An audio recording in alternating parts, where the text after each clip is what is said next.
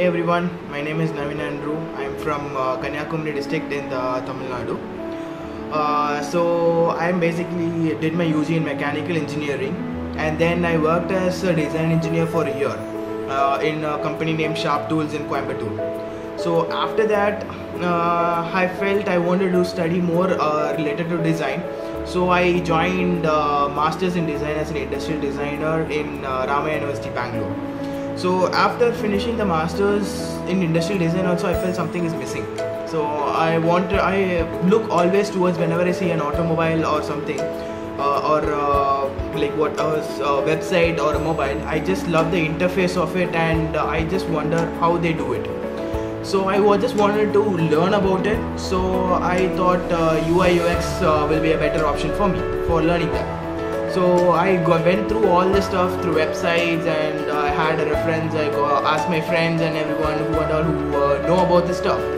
So finally I came to know that in a website while scrolling in the Google, so I found that ImaginXP is providing these kind of things over here. So I just went down and inquired these course details and the fee structures and everything. So I think it started after the course started. First I used to travel 40 kilometers.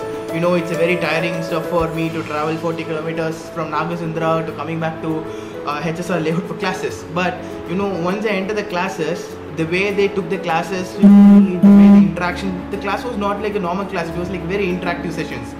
So my mentor Atish was so good in taking classes. So he used to tell us all the real life scenarios, how it is working in industries, what you should mainly focus to get into an industry level standards.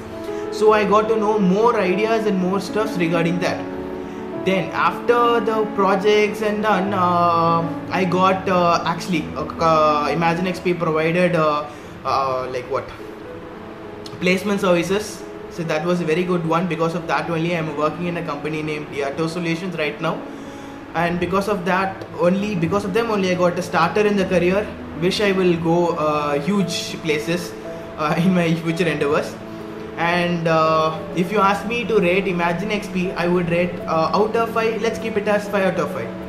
Thank you guys.